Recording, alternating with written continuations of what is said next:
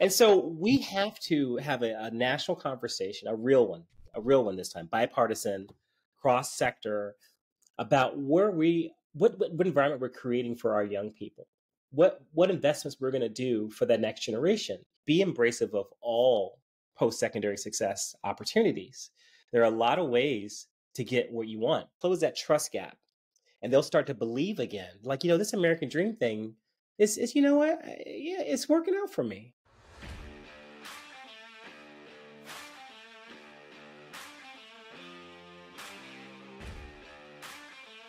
Welcome to the Opportunities Accelerators, the show where professionals at any stage can learn how to level up their career from those that have found success and have the scars to prove it. Our goal for this show is to provide business mentorship and maybe some inspiration in a podcast, but we also touch on other topics in the tech industry, in particular, how we can close the tech skills gap in the United States by creating more and better pathways to advance tech careers. Opportunity Accelerators is brought to you by SkillStorm, the pioneers of and leaders in Tech Force by Design. SkillStorm custom designs, builds, and deploys cohesive US-based tech teams at scale for our enterprise and government clients who are some of the largest and most prestigious firms in the world. And I am Vince Verga, along with my friends, co-hosts, and business partners, the man who puts the awesome in Aussie, Justin Vianello. Thank you, Vince. Thank you. And the man who puts the end in legend, the legend from Liverpool, Joe Mitchell. What's going on, gentlemen? How's it going? Good. Justin, I noticed you had a different sweater on earlier, or was that the other day that I saw that video? It was the other day. This has been on all day. I didn't know if you kept a wardrobe change in your office for special occasions. But Joe does. I can tell you, it's a little scary in his office when he's getting ready for this podcast. Does he have a staff? I had this on yesterday thinking we had a podcast yesterday, and it was ready, so I had to put it back. It's been worrying it for 48 hours. Are you suggesting to the audience that you wore that shirt 2 days in a row? You should have just said, Joe, you should have said you got two. You blew it, buddy. It's a box of them. Oh, yes, we have a guest today. So why don't we introduce our guest? Justin, take it away. All right. Welcome, Cordell Carter. Cordell, welcome to the podcast. In terms of Cordell's background, Cordell is described as a belonging evangelist. He has spent much of his 20-year career advocating for belonging for all those looking for an opportunity to thrive. He is currently the executive director of the Aspen Institute's Socrates program and is the founding director of the Aspen Institute's Project for Belonging. Cordell is the founder of the Festival of Diaspora, connecting diasporic communities across the Americas. Previously, Cordell held leadership roles with other notable organizations, including the Bill and Melinda Gates Foundation and IBM, as well as several public and private educational institutions. We are very proud to say that Cordell is a member of the SkillStorm Advisory Board and is chairman of our Upskill Together program, which we'll find out more about later. His experience in leadership has been invaluable in helping us pursue our purpose of accelerating opportunity for thousands of first-generation graduates and military veterans. It is my great pleasure, great pleasure to welcome Cordell. Welcome, Cordell. Thank you all. Thank you. It's an honor to be here all the time. I was going to say, fresh off the plane from Brazil. Yes, fresh off the plane. Welcome back. It's good to be back. Yes. So Cordell, at the beginning of every show, we like to do a little icebreaker just to get us loosened up a little bit. So today's icebreaker is going to be, I'm going to sing a song and you're going to tell us what that brings to mind. Are you ready for this? Yeah. Here, I got a good one for our first one. You ready? At the Copacabana. What does that bring to mind? It brings back 2 days ago at the Copacabana where I almost passed out. No, it was beautiful. It was challenging, but it was worth it. And that was your festival, right? Festival, yeah. We had 200 plus people there. So it was a record-breaking year for us. We had, federal leaders, state leaders. We had media. It was like we're growing up. We're a real organization now. And this came out of just an idea. And so it just brought to mind the power of ideas and hard work. They go hand in hand. Yes. Yeah, since we're on the topic, why don't you kind of give a little overview of what the festival is all about and kind of what inspired you to start it? Sure. So I think you all know that my dad is a minister. And as I like to joke with him when he says, you're the only man in the family that doesn't want to be a minister, I said, well, I like brown liquor and women a little too much, Dad. He says, so do we. But I said, no, seriously, I've never seen my call as a religious call. It's always been secular. Like, how do we help people? The folks I admire from the Bible stories they told us as kids were never the prophets. It was always Joseph, because without Joseph, Israel starves. So does Egypt. But someone has to be thinking and zooming out of the superstition and get us to, like, how do we get people to the next place? And so that's always been something of interest to me. And so when I was trying to figure out how do I help my country, frankly, come together, we were some really challenging times during COVID. I said, what worked for us when we were kids? We had these big old tent revivals, and they were a lot of fun. To us, it's like we would say the aliens are coming, because this is when people from the farms would come. And these are people you wouldn't see. We were city folk, so we wouldn't see them often, only at family reunions or funerals. And just the way they worship was different, strange to us, but comforting in many ways. And I wanted to evoke that same spirit, but in a secular sense, and then do it also outside of the USA, because things are a little looser south of us. And so we said, okay, we're going to build a secular tent revival, the celebration of ideas, music, culture, history, all of that good stuff. Just bring people together. And because in the Americas, you have really two choices. You're here by force or choice. Either way, we're here. And we're our ancestors' greatest dreams, all of us. Okay. And so I wanted people to embrace this positive narrative, share what they do, have fun, connect with people they never would connect with, just be this motley crew making our way across the continent, getting to know each other a little better.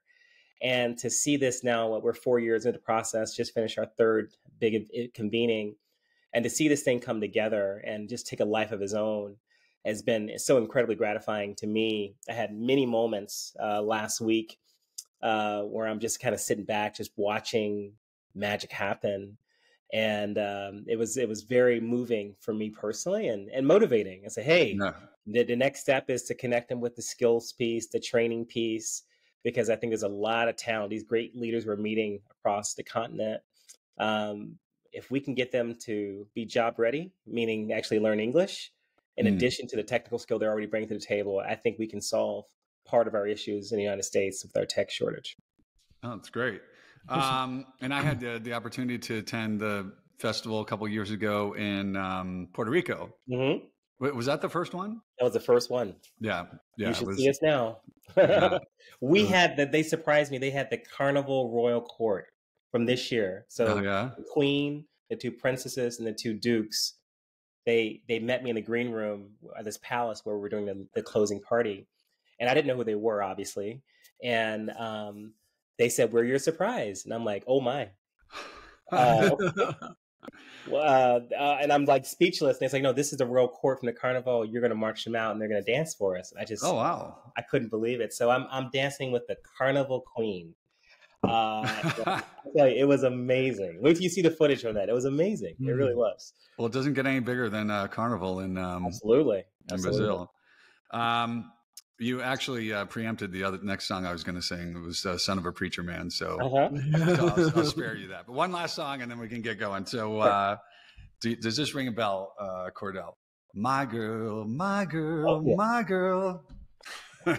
Temptations. I used to sing that with my daughter. This is before, how the toddlers will pretty much do anything. They're not shy. She used to do the whole dance performance and everything, the spin, the blow, and the kiss. And we would do performances before she started getting a little shy when she was like 6 or 7. But so that was our song, "My Girl." We and you sang it for us at our company conference. It was a spring rendition. Yes, you did. Remember the talent show?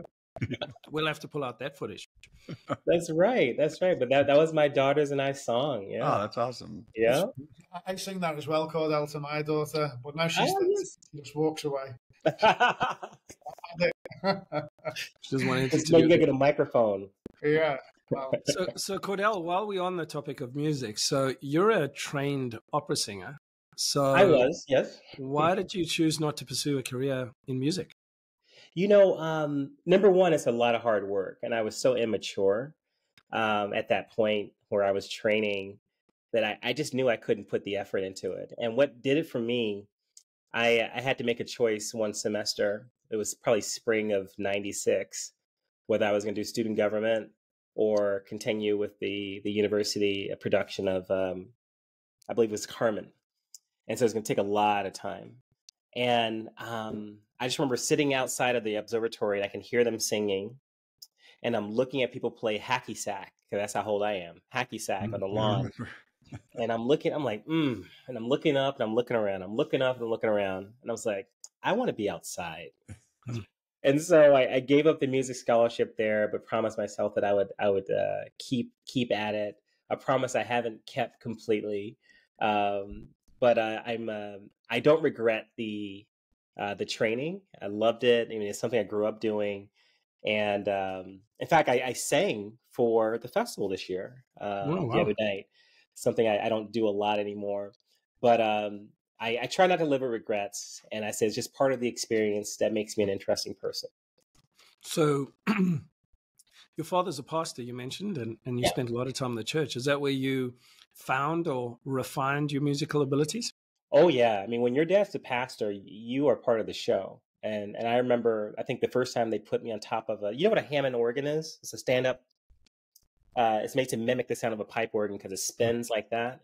But it's actually a stand-up, almost like a stand-up piano. And a lot of Black churches have it because they're small. And so they would put me on top of it because otherwise you wouldn't be able to see me. And I would lead the choir as a 4-year-old singing songs. And they would put me up all the time for what we call a sermonic solo. And I just got used to being in front of adults, still not embarrassed. I can do it in my sleep. And that was very normal for my sisters and I. And that's where it started. And it wasn't until high school when I moved to Washington State from Southern Virginia that I had to do a music requirement. I said, oh, okay, that's interesting. I'll do choir. I figured something easy. And it was the first time I actually had to read music and everything because, we just play my key, let's go. That's how it works in a Black church. And here, and I'm with a bunch of Mormons, and these kids could sight read. And so I had to learn quickly. The talent alone wasn't enough. You actually had to have some skill too. And so it was a very, very good experience. I got exposed to sacred music. To this day, I still listen to St. Olaf Choir. We were an 80-person a cappella choir, and was very competitive in Washington State at the time. And some of this music just still moves me to this day. And I listen to it still. St. Olaf Choir, they're out of Minnesota, one of the oldest college choirs we have in the U.S. And just amazing music that goes back, since the 1870s. Just all of these Swedes and Nordics getting together, singing in the snow. That's influenced American popular music. So awesome. You went from high school and then fast forward several years, you have a law degree from the University of Notre Dame. What interested you in law, and why didn't you pursue a career in law? Yeah, so I was a talkative kid, if you haven't noticed, and they say you're probably going to end up a lawyer because lawyers just talk all the time for a living. I said, oh, it's interesting. So I was intrigued by it. And they started having me hang out with our church lawyer. And I would just sit in his office and look at his books. And I'm a little kid, so they would do meetings right in front of me. It didn't matter. And I was always fascinated by law as an idea, as a profession. And when I got to university, it was pretty clear to me I didn't have the temperament for a legal practice, but I still wanted the education because I thought it was a good leadership degree. And so when I came to choosing law schools in the year 2004, I went with for me, a non-traditional choice because I really fell for the marketing. Notre Dame said, we educate a different type of lawyer. And I was like, oh, I think I'm different. And they're more civically engaged. They were like, they love when you become a prosecutor. They love judges. I mean, they really focus on the profession and as an institution. And I love that approach. And I had a really good intellectual experience there. And then I had an opportunity to practice do environmental law for 1 year, fresh out of law school in Germany, as a Bosch fellow. And I took the bar while I was in law school. and it was kind of a practice, and I passed. I was like, okay, done. I will never take up another bar again. I've held that promise. I wasn't supposed to pass, but I took it. And in fact, my dean was really upset with me. She's like, you're going to mess up our 100% bar passage rate. And I said, well, my pregnant wife just demanded that I do it just in case I pass so we can summer in France with the baby. So what would you like me to do, madam?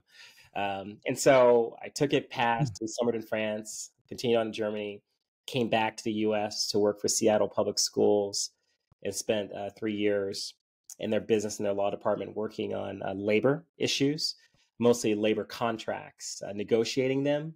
I was a young pup, and so I did not know what I was walking into. And I was trying to figure out why all these very seasoned people were gladly giving me these assignments. No one wants to do this stuff, okay? But I'm glad I did. It was a great experience that I hope to never experience again. It was fantastic in the past. So, Cordell, obviously, I know your family are big believers in education. We've had a lot of conversations about it. I think your daughter is about to go off to college. Yeah. Yes. But a lot's changed, since we were in school, and I know you've worked on some of these, challenges with, the Gates Foundation and obviously the Aspen Institute. What is your assessment of where we are today with higher education? And, how do you, I mean, if the point of college education is to prepare people for jobs, right. And doing it in a way that doesn't crush them financially, we're not necessarily doing a great job. So big picture wise, what are some things that you see that we need to change? And what are some things that we can focus on that can do a better job of, getting these people prepared for success in the real world? Yeah, so I'll start at the highest level first, and that's just industrial policy. We don't really have one. We have a lot of strategies, but they're not tethered to anything. And so I think one of the reasons that we are so confused and there's an over-reliance, or I should say an over-dependence on traditional higher ed, is that that's what we've always done, and that is work for the people that are in power. They can't conceptualize an alternate path because that's not the path that they chose. And no one thinks they're dumb. I've learned this, especially leaders. No one thinks they're dumb. No one thinks they're inadequate. And so if you parrot back their experience, parrot back their words, they're going to assume that you're brilliant. Okay. And so from an industrial policy standpoint, we don't really have one. Okay. So you chunk that down. What happened over the last, from I would say the 80s until about the 90s, we essentially eradicated career and technical education. We've rendered it for kids that had behavioral problems or intellectual. So like what some people refer to as vocational schools? Exactly. Yep. Exactly. CTE. And so, you gut out what was some really good pathways for folks that wanted jobs faster. And so really, if you want CTE now, your only option, well, your primary option is the military. Okay. Which is not ideal because they have a very different purpose. Right. And so, but that's as a great developer of skills right now, technical skills for folks. And so we've limited options when we should have been going the opposite direction. And now people are like, okay, well, I went and got this really expensive degree. I have a degree in underwater basket weaving and I can't get a job.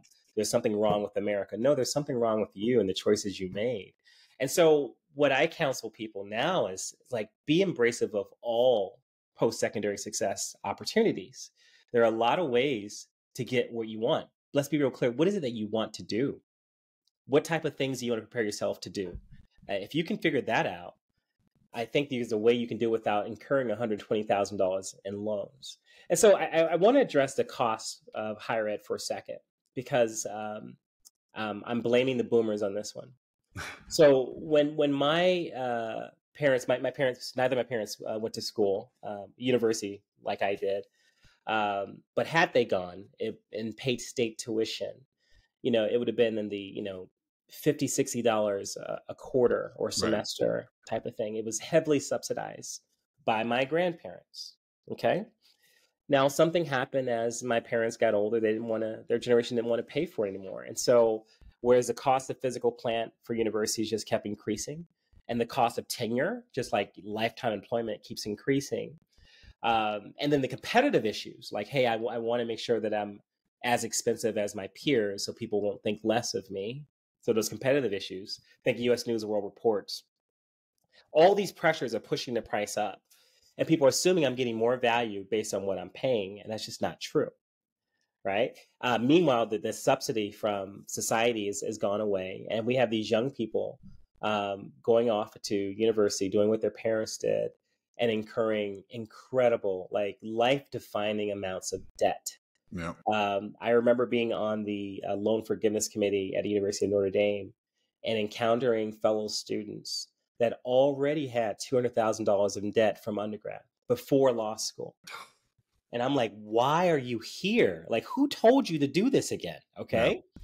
And so you can imagine how it impacts your life. But I'm like, we're the first generation now that we're not going to do as well as our parents because of this debt. There's over $1 trillion of debt just for higher education. This is clearly unsustainable. And so our options are real simple.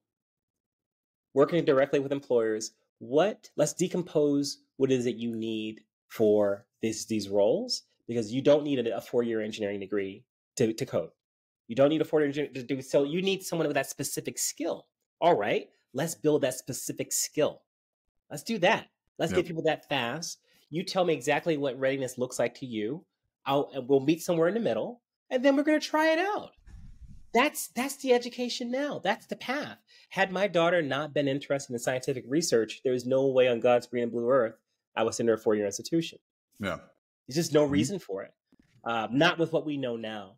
And so we have to have a national conversation, a real one this time, bipartisan, cross-sector, about what environment we're creating for our young people, what investments we're going to do for the next generation.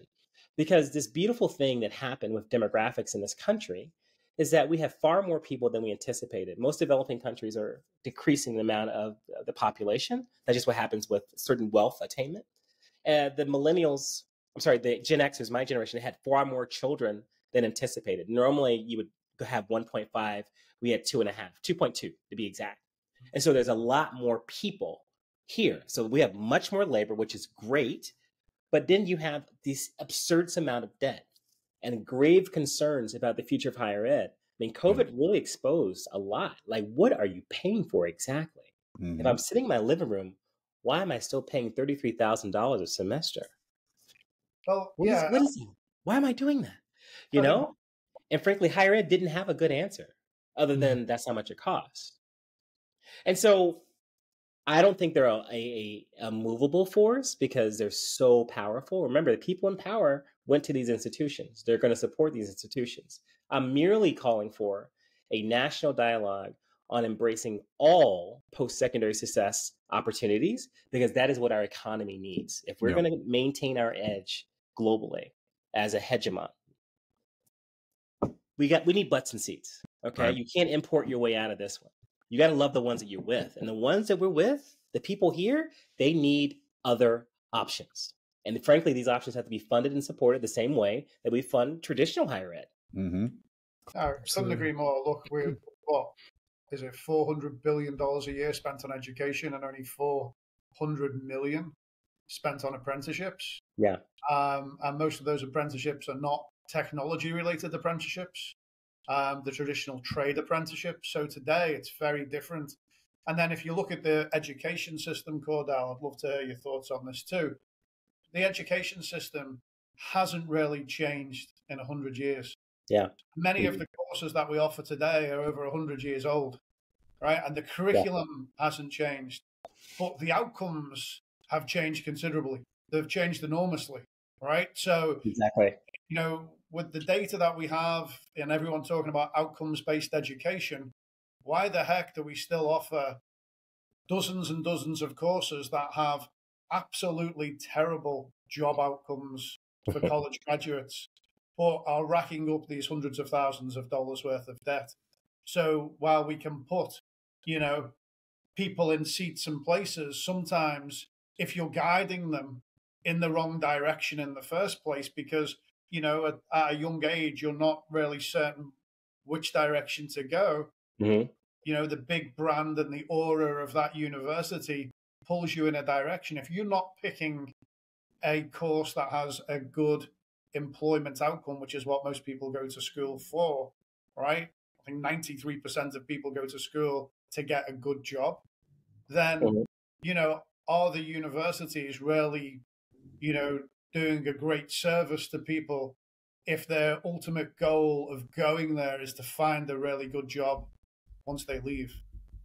Exactly. And, you know, and right now you have a disincentive, right? Because people aren't not applying. They're still applying to universities. They're still going because that's what we've always done. That has been the pathway to success in this country, historically speaking. But it is not a sustainable pathway. Moreover, the universities have to feed themselves. So, like, they have these tenured folks that do, you know, classics 101, and I was a classics minor, so I'll raise my hand here. But uh, making that a requirement just to make sure that tenured professor has something to teach every semester. I mean, it's just, I just wonder, what's the big objective here? And I think that the other shift that has to happen, and this is where higher ed becomes, frankly, a great place as an incubator for talent development. Meaning, the professor isn't saying, "Okay, the knowledge is in my head," because we know it's not. It's in these devices, right? I have more here than the entire Alexandra library. Okay, just in that little phone right there. But be a curator of this experience that this person wants to have. Like, okay, young person, you know, what's the learning pathway that you're on? Okay, well, here's some competencies along that pathway, and here's some courses that can meet the need as you look to level up in those different paths. That's a very different approach than just saying, okay, that's your major, and here's the requirements of the major. Go for it. I just that's where universities have to go if they want to stay relevant. Because frankly, the bigger that organizations like SkillStorm become, and then parents like myself that are about to write six-figure checks for the next 4 years start to ask some questions like, look, you know, thank God I only have one kid. But had I had more, I'm like, look, are any of y'all technically inclined? Any of you? Because if you are, let's do this faster because you're going to help me subsidize your brother and sister. No, I think it's a good point, Cordell. Funny enough, we were joking about this earlier. I'm doing a presentation on this, and when you talk about the cost of education, and Joe and I were talking about this a while back, since 1985, it's increased by 480%. It's outstripped healthcare costs, right? So when I look back on my college career, my university career, you know, I went to university to get a job, my first job. I didn't go to university to get my fifth job. I didn't go to university for this experience and to become a critical thinker over time. I went to university to get my first job. And I feel like often that argument that you go there for the experience, it's a very expensive experience. It's an experience that costs you a mortgage, right? Yes. And there's this, you're losing sight of the fact that you are going to university to get your first job, to get your first opportunity, right? And to make sure you've got the ability to start your career and launch your career. And, you know, exactly what you were saying. So much of that, I think, has been lost. Yeah, it has. And I think about this often. I'm sure you all do as well. Like, do we just blow it up and start over?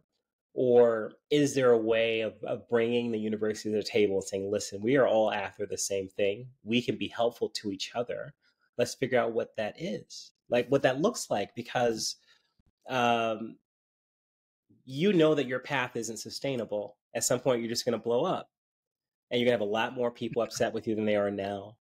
And moreover, you're going to lose so much in brand as a result. So, like, is there a way that we can be helpful to each other on this goal of getting kids to universities? This is why I love the bachelor degree plus approach, especially for minority serving institutions.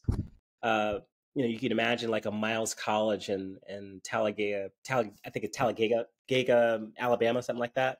Small city, liberal arts school, Baptist, you know, church created it. Maybe 1,000 students. Most of these students are going off to be preachers. Well, how many churches can you preach? I mean, there's an upper limit.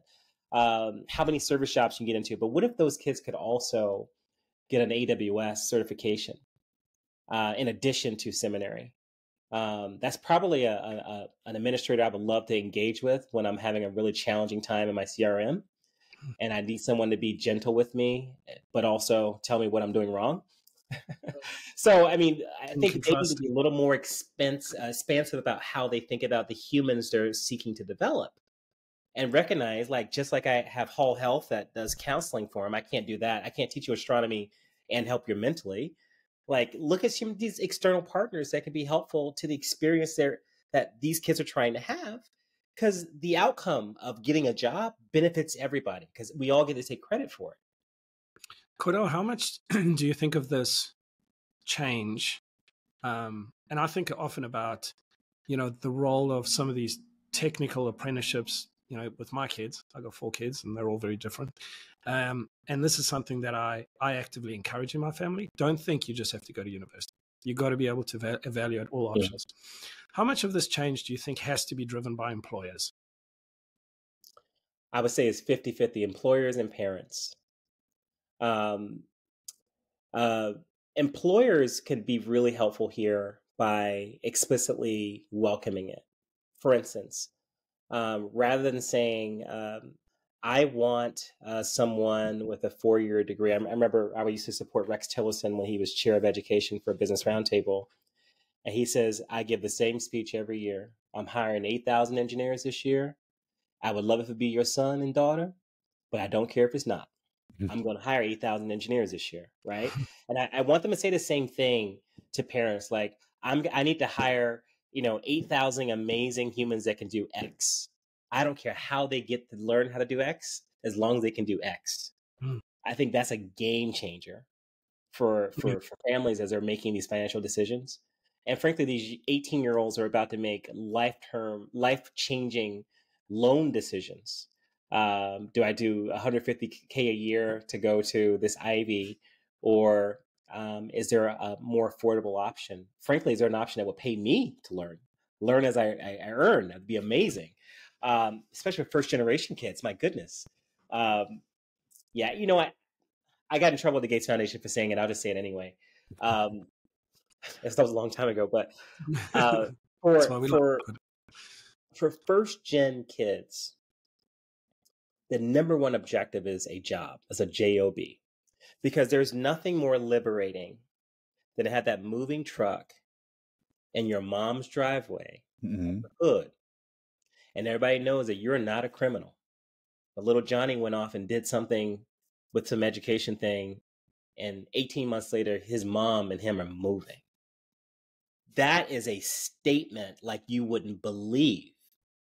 But what's also a statement is when little Johnny goes off to Colgate and gets a 4-year degree in English, and he's right back there with his mom 5 years later. That's also a statement. So he's saddled with debt. That's why he's with his mom. But he has a degree on the wall. Crazy. Folks need something a little more than that. And so I was actually advocating for more CTE for first gen, and arguing kind of in a backhanded way that traditional higher ed is something that the elites can engage in, but for the next 2 generations, let's just get people jobs and they'll make their own decisions. Yeah, no, that was not a popular opinion, by the way. No, I'm sure. I'm sure.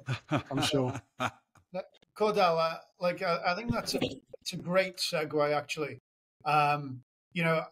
A university degree is not for everybody. I think we've had complete inflation creep, credential inflation creep across all jobs and everything else. And I think that pendulum is starting to swing back in the right direction. People say, no, we don't need a college degree for you to be a software engineer.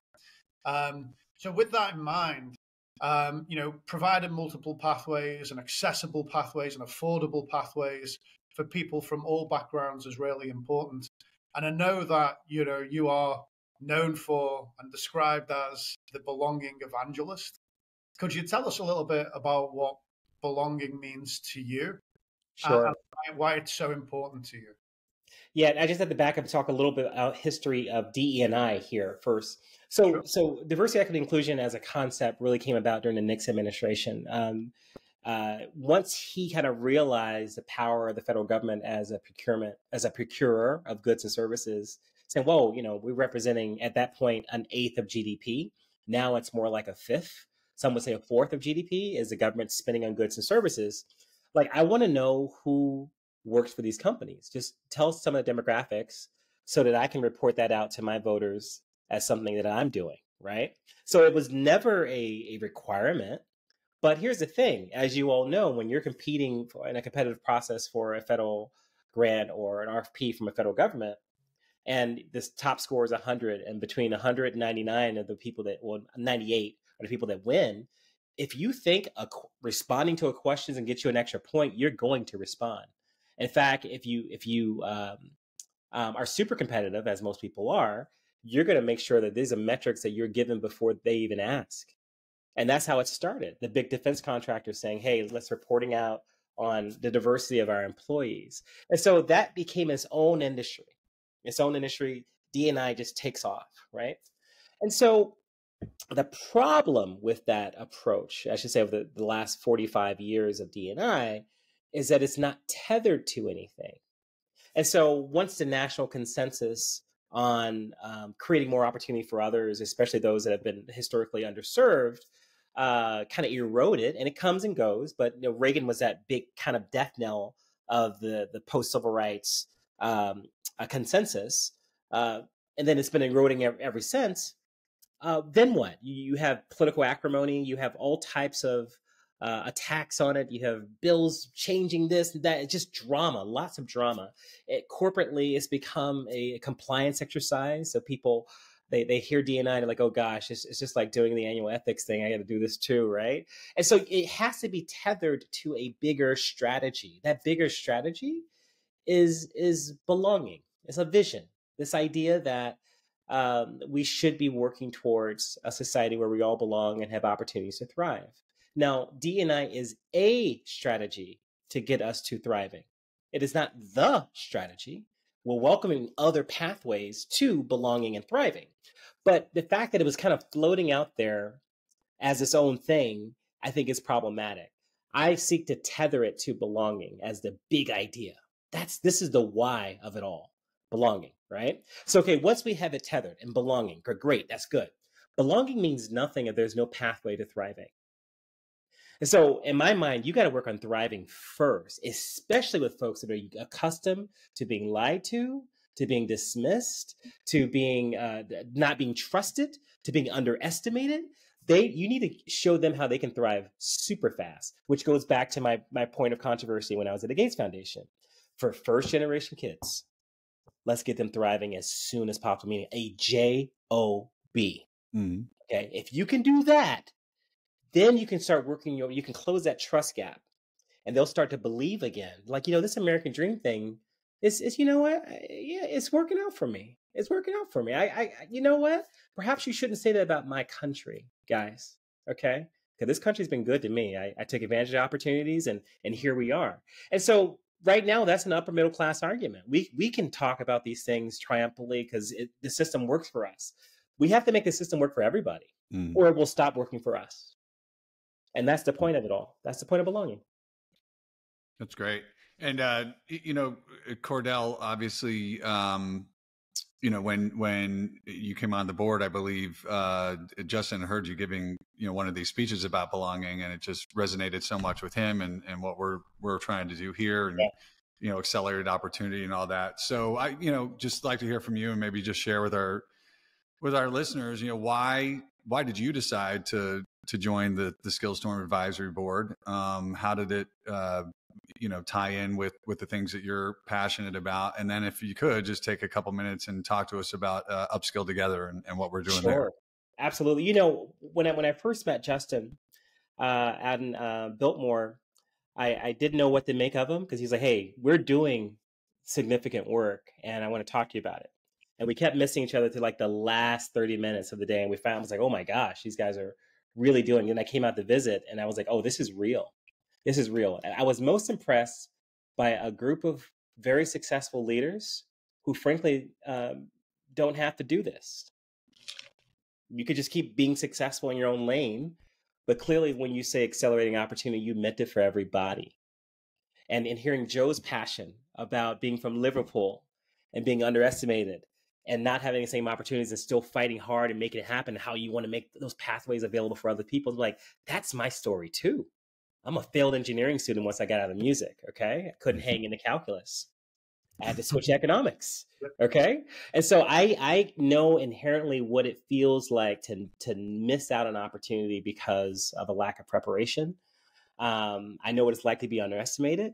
And so I saw in SkillStorm, and I should say I see in SkillStorm, an opportunity for people from that same situation to have a leg up.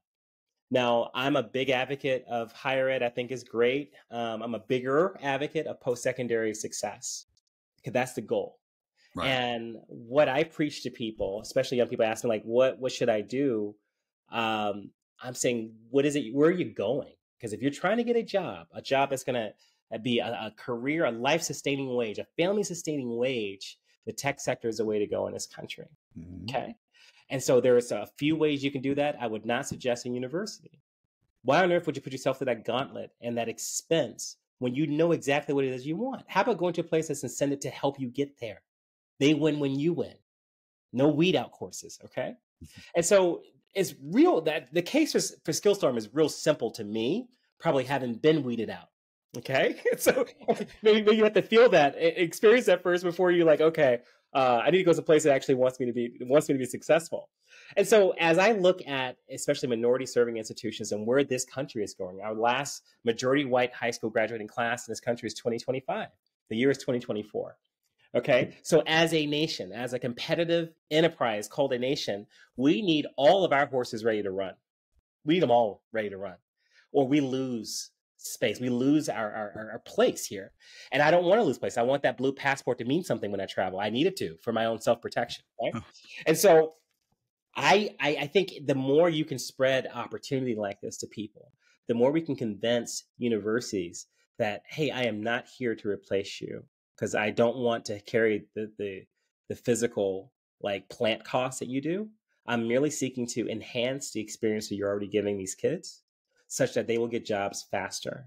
You win, I win. It is a win-win solution, I think, for folks. And so the upskill together piece to me is particularly special because you're providing obviously alternate pathways for folks who don't want to do university, but for those who are in university and they're like, I don't have what I need, or I'm not getting what I need. I need something else. What am I going to do for my master's degree? We have a cheaper, more effective solution for you that's going to put you in the same place as those 65,000 computer science graduates that everyone is competing for every single year. You're going to be right there, right after they're done picking which company they want to go to. They're coming to you next. Not many people can say that. And so I think that the gospel of upskill together is like it's certainly good news. All right, it's certainly good news, and we just need to get on the mountaintops and spread it as often as possible. We need a few people to take a shot on us, specifically HBCUs. Still working on it, but once they do and realize that they will not be, this is only going to enhance their bottom line. Off to the races. Off to the races. And so to that point, I had a conversation, this is last month, with the Colombian ambassador to the US. And he's really, really focused on the Pacific coast of Colombia. This is where the majority of the Afro-Colombian population is. Great universities there, really high English usage, but the kids feel stuck. And I said, well, how about you leverage your relationships with HBCUs? I'll convene everyone else, and we're going to come to a solution together. I'm absolutely convinced that the next August in Cartagena, we're going to be able to get in front of 100 HBCU presidents and make the pitch that they've been wanting to hear for a long time, and that's an upskill together. And we're going to get some contracts out of that bad boy. Awesome. Cordell, I've got a question for you. Who was your mentor? So many. Who stands out? My formative years were before the internet, and there used to be this big tome produced every year called a Who's Guide in American Leadership, and I would go through it religiously, just a dork, and I would identify people like Colin Powell and Robert Schnault, and while he was living, Reginald Lewis, and I would see what they did. And literally, I would write it down every year. Like, they had Aspen Institute, all these different things they were associated with. And I tell you, to a person, not only have I met all those folks, with the exception of Reginald Lewis, because he died when I was in college, but I have been in the same places with them that I used to read about in the 90s because I wanted to be them. And so they didn't even know they were my mentors, but they are. They are my mentors. I love that. That's brilliant. Yeah. That's a cool story. Fantastic. That's a good story. Well, Cordell, really thank you for taking the time. Most especially, thank you for, investing your time with us on our advisory board. You made a huge impact. We got a lot of work to do. We've got a lot of bright minds with potential out there that I think we can help and help fuel the economy, and obviously lots of opportunities keep pace to with accelerate. Absolutely. Yes. So now, are you ready for this? It is Yeah, time for the famous drumroll lightning round. Okay. Here we go. Okay. Cordell, you Strap ready? yourself in.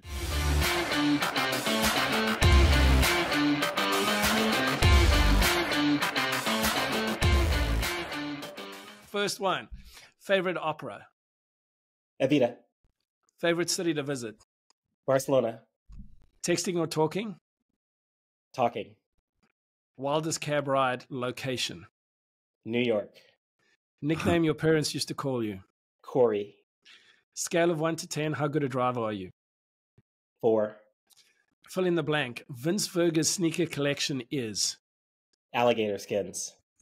Invisibility or super Lit. strength. Invisibility. Do you own a bicycle? Yes. What's your favorite clothing brand? Polo. Have you ever tasted soap? Yes. How many times have you sneezed in the last 7 days? 25. Is there such thing as objective beauty? Joe. I'll take that as a yes. When you fly on a plane, do you wear a neck pillow? A what? A neck pillow. No. Which animal could you do without? An iguana or an alligator? Iguana. Yeah, I would have gone with No, iguana. they're the That's worst. it. 15 seat. That was pretty good. Most people, I have to skip to the next question. You kept up, Cordell. I'm very impressed. Well done. That must be our most effective lightning round ever. You are the top performer, no doubt. We should probably have And for that, probably Cordell, have an award for you. I could How about a have gone to T-shirt? 20 Would you like an questions. Opportunity Accelerators T-shirt? Joe has Joe, has can one you he'll wash share that? with you. Yeah, Joe, can you watch that before you hand it I over? haven't used one. Sweet Jesus. Well, Cordell, Orange jacket. Yes. that's coming. Yeah. That's good. Well, Cordell, thank you again. And if anybody would like to get a hold of you or check out the work you're doing, where should they go? Cordell Carter II on LinkedIn. That's the best place. Excellent. Well, Awesome. thank you again. And thank you, everybody, for listening and or watching Opportunity Accelerators. We'll catch you next time. This episode of Opportunity Accelerators has been brought to you by SkillStorm, where our purpose as an organization is to launch and accelerate tech careers. Please be sure to like and subscribe to catch the next episode.